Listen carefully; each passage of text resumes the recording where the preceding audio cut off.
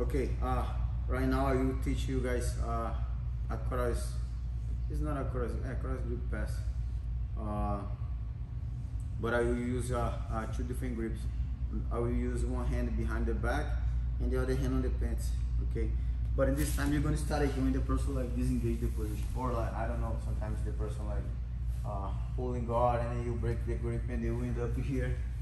Okay, and then most of the times like the person body he not gonna lay down his back. If he lay down his back, it's easy. It's better for me because it's gonna be easy for me to make my grip on his pants. If my opponent lay down, I will not grab his back. This time I will focus on his arm. Let's say if I want to transition here, I will grab his arm. Because now I can stretch his leg and pull him to me. I will do this position. And I can end up in a side control. Okay. But if he set up, let's say if my opponent set up, I'm gonna like drop my knees on the ground right in front of his foot. Why? Because once I drop my knee in front of his foot, I'm gonna stop him to bring his knee to his chest.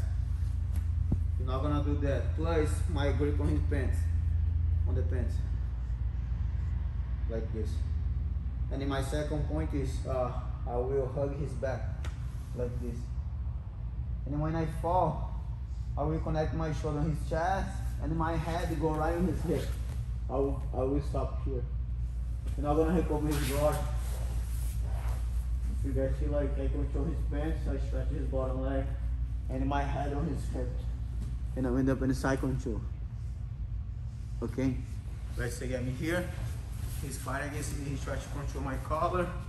Sometimes I let my opponent control the collar, and I go. You see how I pull on him? And how I stretch his leg? And I end up in a side control. And then over here I can start doing something else. Okay?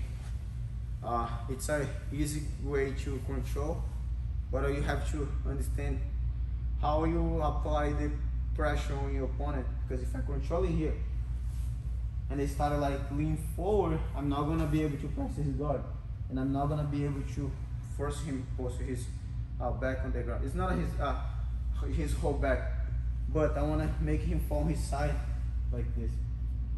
Because now I stop him to recover his guard. Sometimes if you make your opponent fall on his back, he can bring his knee to his chest, and now it's a little bit hard for me to finish the technique.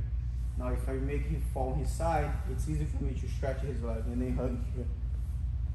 Now I can pass. Okay. Yeah. I hope you guys enjoy. And then again, if you have any question, make sure buy my DVD BJJ for next.